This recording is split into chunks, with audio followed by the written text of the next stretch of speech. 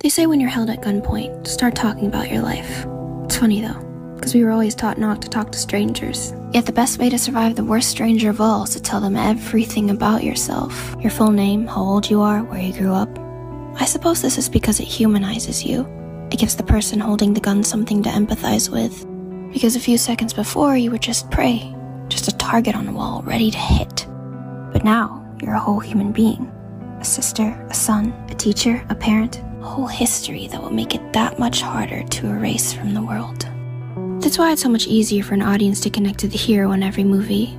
Because their story always starts from the beginning. We meet them as a young child, we learn about their interests, what music they listen to, their go-to snacks. They probably go through a lot too.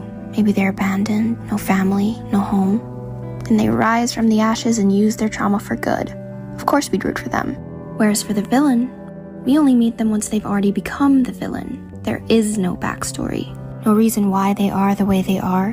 Bitter, vile, always plotting an evil plan. But no one ever stops and thinks that maybe these villains have a story too.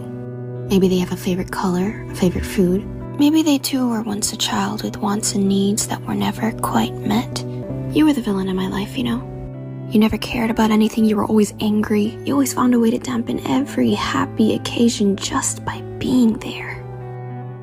And I hated you for it. It makes me think, maybe like all the heroes we know and love, if I had met you from the beginning, if I had known what kind of music moved you, what food excited your taste buds, or if you just told me your favorite color, I would have empathized more.